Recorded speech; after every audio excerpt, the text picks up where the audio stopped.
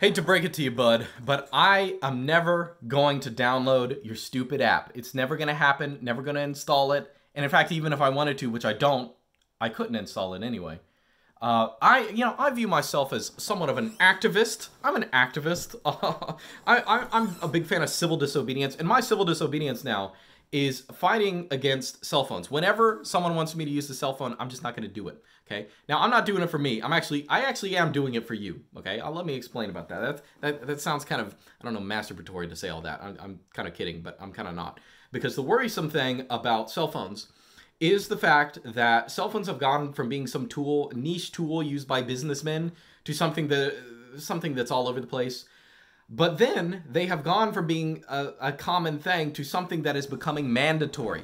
Not just mandatory to have a cell phone, but it's becoming mandatory to use a cell phone for increasingly mundane things. And this is something that is now touching pretty much everyone in the world, right?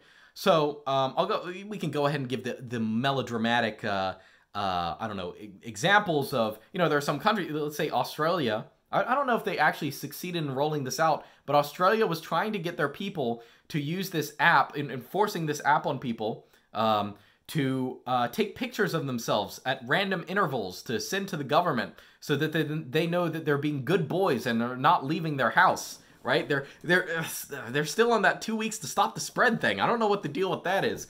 So cell phones are already being used for the most absurd and obscene monitoring of people and control of people. And it might not be happening where you are. I don't know if it actually, maybe that app crashed and burned in Australia. Hopefully people didn't, give into it, or hopefully it failed in some way. But, a lot of people, the issue is, even on basic accounts on the internet, cell phone numbers are now required for basically everything, under the auspices of security, nonetheless, which is kind of absurd.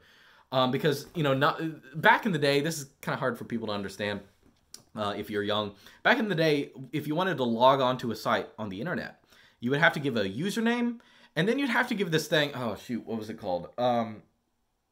You'd have to give this thing called a password. Okay, so what a password is, it's a word you give to someone to let you pass, right? So you would give the username and the password, and that will log you into the account. Now that does not happen anymore, because password, I don't know why people have passwords anymore. Because what you do now is you put in your username and password, then you get a call on your cell phone. You have to register your cell phone number, and you have to get a text or a call or something like that. Then you get an email. Then maybe you even get an OTP aside from the text from your... That's actually how YouTube is. I have to get, like... YouTube has... I have to put in my password. I have to do OTP. I have to get a text message or a call, and then they still send me emails. So, I mean, it's just freaking crazy.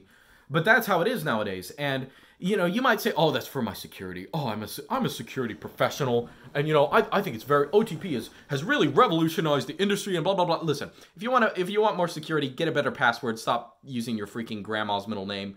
Like, get a randomly generated password or some scheme for, like, doing that. Anyway, the thing that annoys me is that when it comes to security, this is the most unsecure thing in the universe. Okay? Because, look, companies get hacked every day of the year.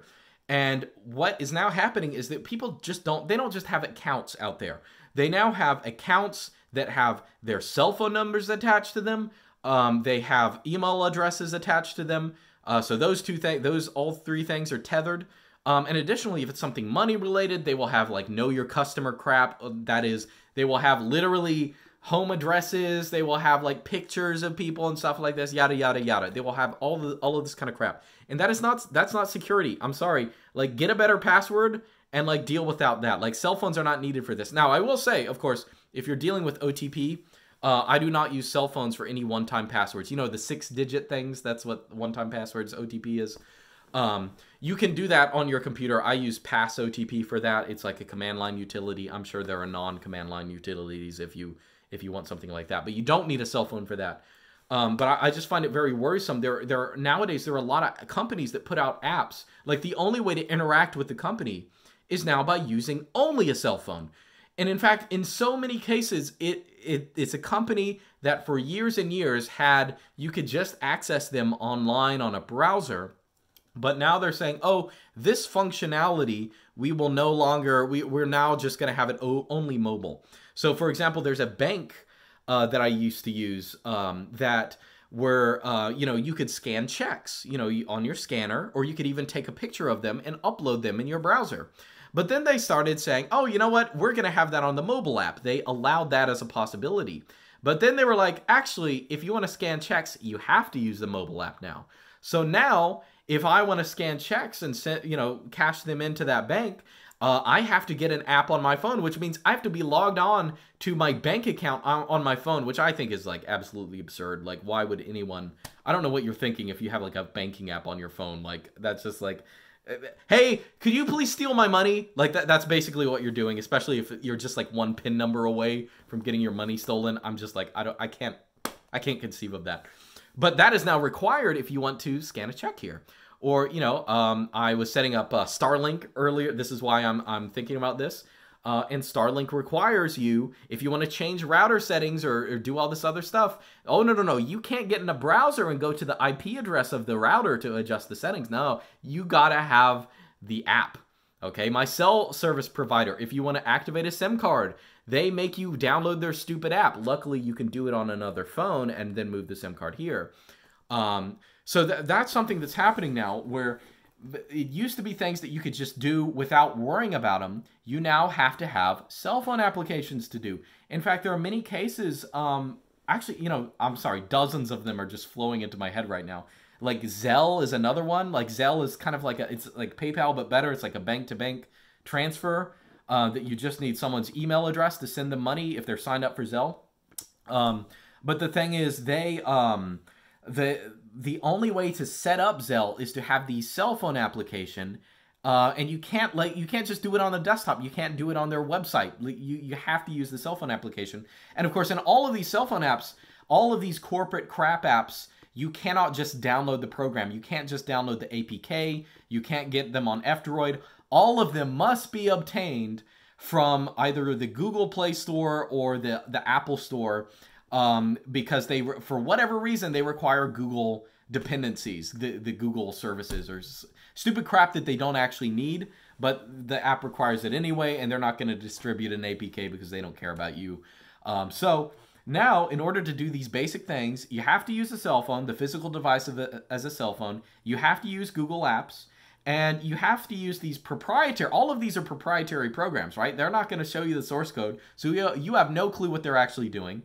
But all of these are, you know, this is the issue with cell phones. It gets worse and worse and worse. And somewhere along the road, you got to just put your foot down. And I've put my foot down pretty early. Like, I don't use Google services on my phone. I'm not going to. If an app requires it, I will not do it. If Starlink, listen, I love Starlink, how it's worked. I think it's working great. But if they say it is non-mandatory, you have to use their app, and you can't change router settings without that. And, you know, in order to even use it, you have to be, and I'm sorry, I'm canceling, because I'm putting my foot down in terms of I am not allowing cell phones a greater share of my life. I mean, it's not really about me. It's kind of like, you know, it's for, you got to think about, you know, my children, other people.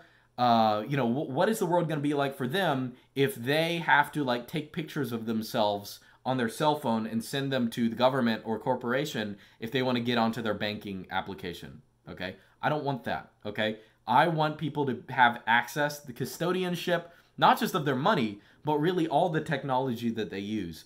And cell phones are a new way of tying your real life identity to accounts that don't need your real life identity. You don't need these digital services to be connected with, you know, with your cell phone number. Okay. So yeah, that's it. I hate cell phones. They don't just make you stupid and boring as a person. They're, I don't know, they're part of very bad things are happening because of them. That's all I'm gonna say. All right.